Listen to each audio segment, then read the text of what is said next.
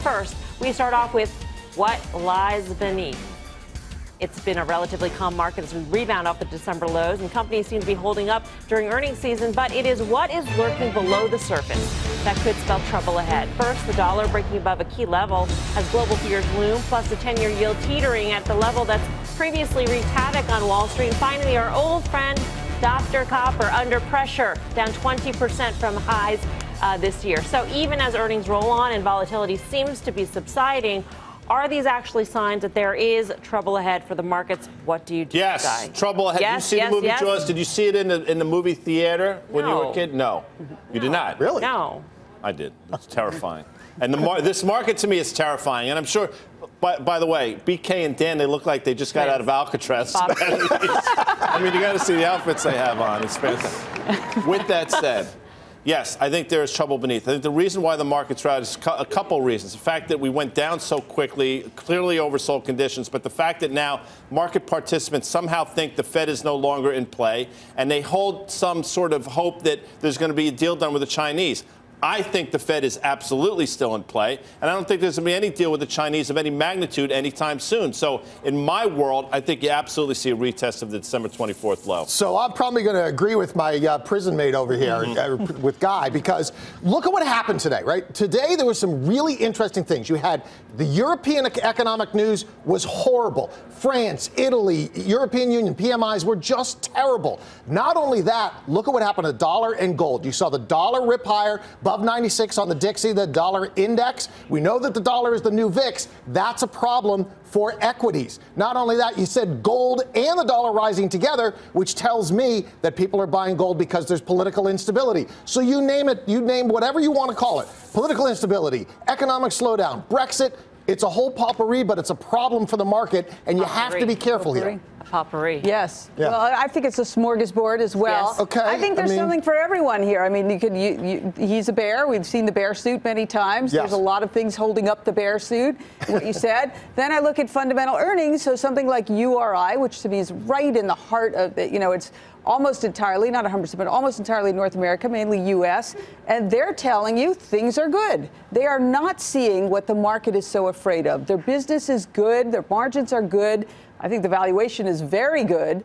And we're seeing several companies that say that. We're going to get to it later, but with airlines and others, we're seeing a lot of companies saying things are good, even with the shutdown, which everyone seems to think, I do, will be solved in the nearer term, actually.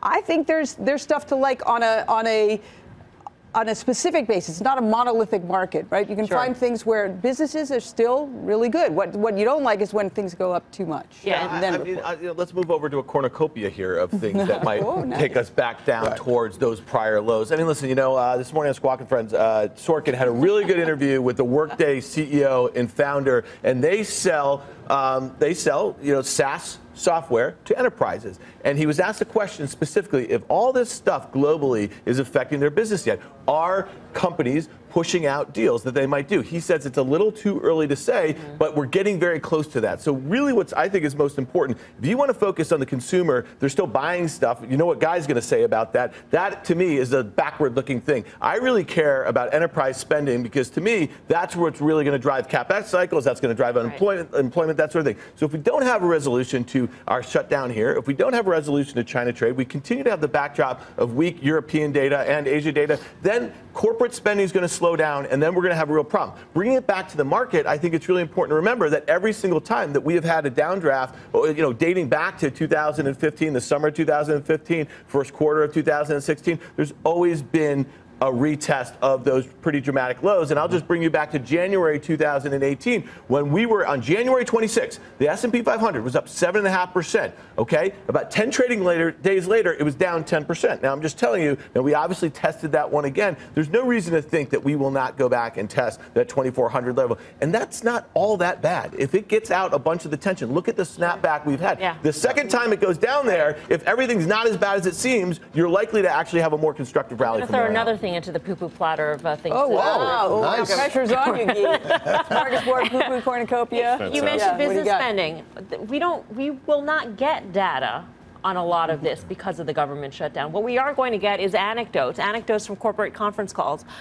anecdotes, even a string of anecdotes, that doesn't mean data. Well, right? That doesn't necessarily mean data. So we don't get a full picture anyway, which could add to the volatility of not knowing.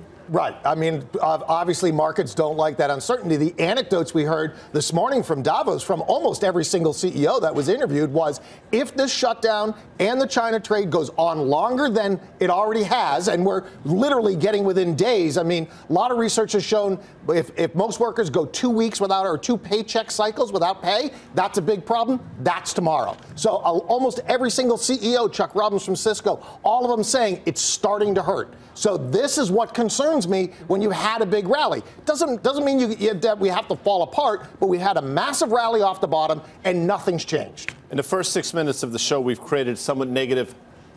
Wait for it.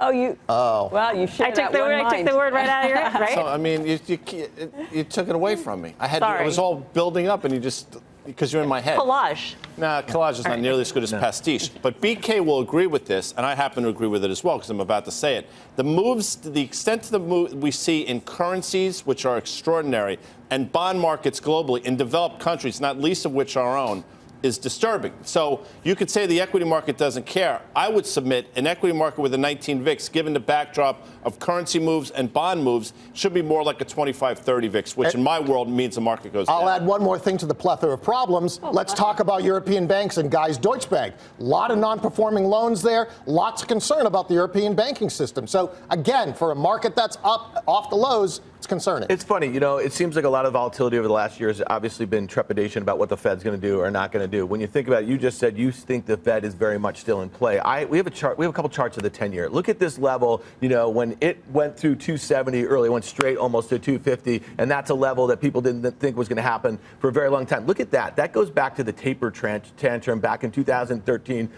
14, when the last time the 10-year was above 3%. We got up there, and everyone thought this was going to be a rate tightening cycle that was going to go on for a bit because we had this economy that was working really well, and they could do well together. Look at that. Look where it broke down. It broke down at the prior high, and it broke down at the uptrend that had been in place from what people were saying was a generational low in rates. To me, if they start going lower, that's not going to be good for risk assets. I just can't see a scenario. The Fed or rates? If rates go lower. Right. If that is a substantial resistance right there and we go lower, we break the lows that we made last month or earlier this month, I just don't see that positive for equities, even though is it a flight to quality, though? Is that what's happening as opposed to a rate, So typically, I would say yes, but look at what happened to the staples today, right? The staples were the worst performing sector. Why were they the worst performing? Because they're heavily indebted. So to me, that's another sign that market participants are starting to say lower rates are not necessarily a good thing. Lower rates are a signal of a weaker economy. Cash flows aren't going to be what they look like. Heavily indebted companies can have a problem. But it's at this point in the cycle, right? So we just came off. Fed funds is at 2.25% after 10 years. The last time the S&P topped out, Fed funds was above 5%. The time before that, back in 2000, it was above 6%. So here we are at 2.25%, and all those names that they dreamed up back in 2012, 13, 14 for the next QE and this and that, or whatever, get ready, because it's going to be a pastiche, a cornucopia, and whatever the heck else you guys were saying, because that's what they're going to have to do to keep this stuff going. Well, in China, it'll timeout. Mel's calling a timeout. Her first and last. You guys sound so bearish right now. If I were at home, I wouldn't know what to do. No, seriously. You guys all are so negative on the markets right now. I'm not selling. You are seeing the brighter side of things. I mean, but all the rest of you. Listen, if you told me, Mel, in 1 month that we were going to have a substantive trade deal with China and then we're going to have the shutdown fixed, goes away. No, you would have a scenario where you would start to discount some of the weak data that we've seen and you'd say it was coincident to some of the things. Okay. And then you would have a significant rally in the market. You'd have people start thinking that we are going to have a 2.5%, 3% GDP second half of 2019, and you'd buy equities into that. But as long as we have this going on, as long as we have the shutdown going on, and look, Wilbur Ross, say what you want about Wilbur Ross made some pretty ridiculous comments today, but I think he spoke the truth when he said the U.S. and China were miles and miles apart in terms of getting a deal done. Larry Kudlow walked that back because that's what this administration does. But I think that his instincts, his being Wilbur Ross's, were correct. I do think we're miles and miles away, which means I don't think the market goes up anytime soon. But, it would be great to have somebody that's been in the market for decades, that's really seen markets like this before, to be able to drill down in a meaningful way. I wish we had somebody like that.